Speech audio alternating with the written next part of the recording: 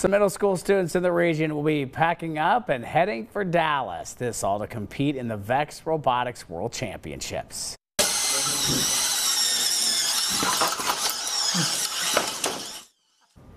The RoboHawks 6 team from Indian Trail Middle will place second in the qualifying tournament, earning them a spot on the world stage. Both the coach and students excited at the prospects of doing well.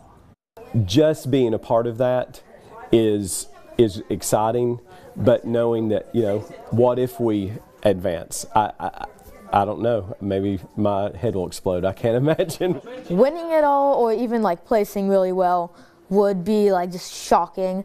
We're obviously pushing for that. We've been working hard. We want it all to pay off, but like if that doesn't happen, I'm not going to be sad.